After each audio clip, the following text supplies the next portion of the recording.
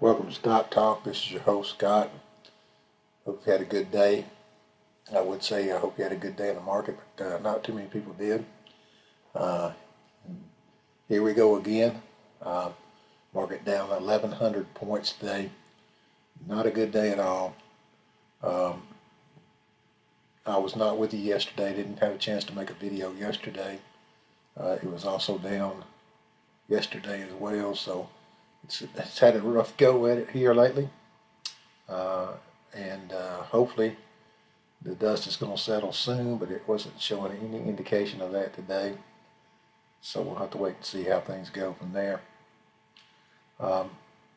Let's go ahead and take a look at our portfolio and just see how that thing went today, and I'll bring you up to date on some trades that I made.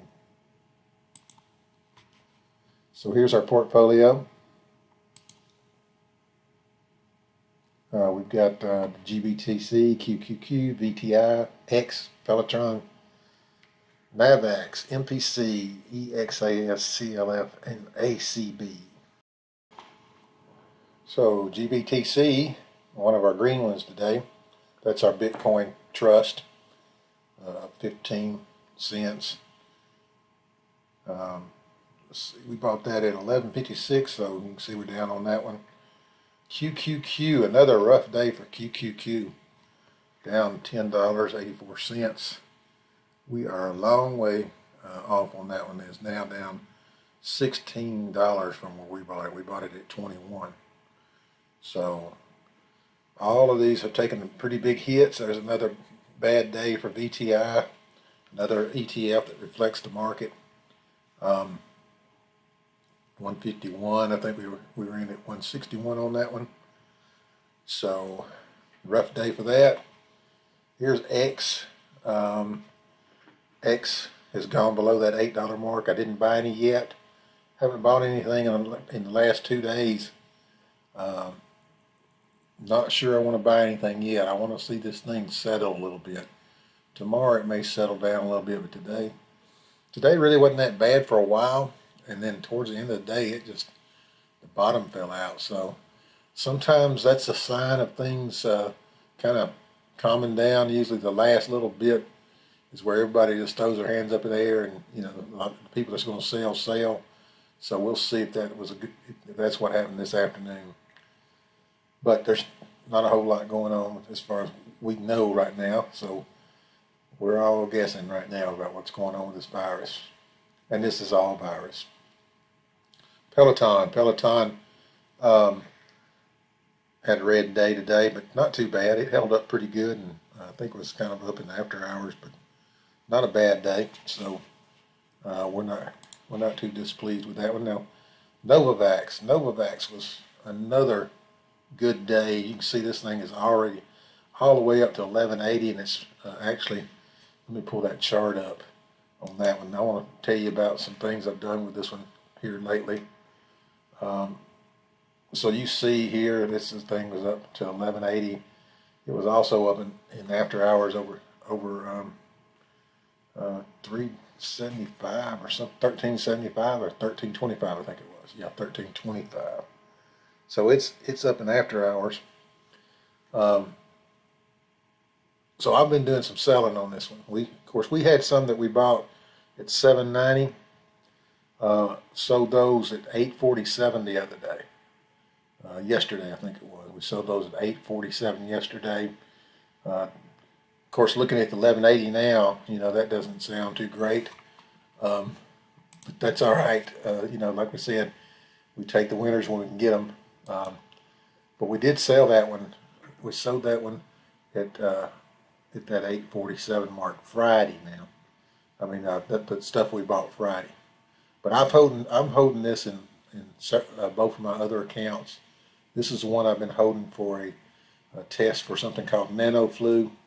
But this virus thing has really just made this thing go crazy. So I'm having a hard time holding it. I've sold 2/3 of my holdings on it because of the way it's gone up so crazy here lately. So got to take that money when it starts coming.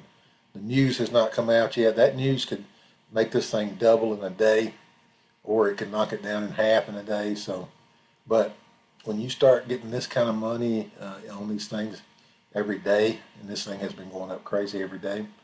Let's just take a look at that real quick. Hang on, I'm going to pull that chart up for us. Let's take a look at this 5-day chart on this thing. Take a look here. Let's see. Last Friday we were at 774 on this thing, and today, like I said, 1180. We actually closed at in after hours. I think it was 1327. I want to say so. That's just something where you have to start selling. You can't wait for the news on this other thing. I can't. I've got a third left. Depending on how things go tomorrow, I may be getting rid of those as well. But I've sold them all the way from that 847 that we sold the other ones. I've sold them for 975, 10, 1117. Today we sold them for 1175 in the pre-market. Sold in the market to 1250, 1260, and then sold some in after hours at $13. So this thing's moving like crazy, and so we got to take that money, and we've been taking it. So we get a lot of cash on the sideline, which is great. Actually, have had a decent week considering what the market's doing. So that's a blessing for sure. So we are just thrilled to death that we were holding this much of that stock, but we were not holding it. We were not holding it for this reason here. We had no clues that this virus was going to come, but they are working on it. They are working on that virus. They're working on a virus, drug for that. NVAX is working on an advanced coronavirus vaccine. So you see here, and so are competitors. So we never know who's going to be the one, and so that's a danger that you got to consider. Stocks too, and they're going up crazy like this. You got to consider all those things. First of all, it could be, and it could be this news comes out on this other thing, and it's not good. So that would just put us in a bad spot altogether. So I'm going to be selling this one. If we have another good day tomorrow, we probably will be selling out. And but at the same time, this thing gets back down around 10, we may go ahead and purchase some more shares again. So we're going to play that by ear. There's a whole lot of other stocks that are down right now. Tons, everything in the market pretty much is down. Some of them are just ridiculous as far as the price goes on them. Look at here at our next one here, MPC is down to 47.93, another 8% day, and this is oil that's causing that. So that's going to be something we're going to probably start doubling up on. EXAS, looks like the dust finally settled on that one. We bought it 88 and 86 something, so we're sitting down there a long ways from even. And we're pretty much a long ways from even on everything we're holding right now because of what's been going on in this market, except for this NVAX, which has saved our day. So as far as my portfolios are concerned, we did sell that one. So we did make our goal of buying and selling this week. So we bought some things, we've sold some things. So that's awesome. I didn't think we were going to get anything sold this week, but this NVAX has taken off again this week, so we got lucky there. So we're good with that. We'll take it. But the rest of them are down. If it weren't for that, we'd be in some pretty bad, sad shape, just like everybody else right now. But this is opportunity time. This is time. The market's down 10%. So this is in correction territory. This is the opportunities. You jump on these when you start seeing those. So let's go back to look at our after hours and pre-market for tomorrow. Let's take a look at some of that and see what's going on there real quick here. Okay, the Dow, as you can see here, was down 1190. This guy's face right here says it all. I mean, look at that face. That just tells you. I'd hate to be doing that for a living, with other people's money. I don't mind doing it with mine, but doing it with other people's money will cause that right there. Dow plunges 1,100 points, bringing the decline to a record high to 10 more percent, to more than 10%.